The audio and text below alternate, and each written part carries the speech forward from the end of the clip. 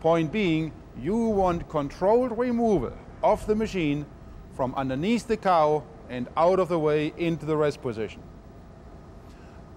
Let's take a look exactly how that works with arm takeoffs and without arm takeoffs.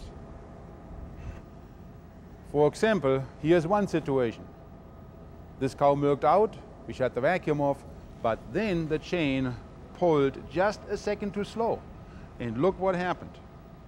2 teat cups clunk on the floor because there is no control over how the claw is moved. On the other hand, here's what happens if there is an arm. The claw falls off, then gets caught by the arm. The teat cups fall over real nice, and now very smooth, we move the claw out of the way into the rest position. In this particular aspect of moving the claw from underneath the cow over to the rest position, no arm takeoffs are not a total disaster. I mean, let's not kid each other. There are thousands of takeoffs. There are thousands of dairies out there milking with no arm takeoffs, and very successfully so. It's a fact of life.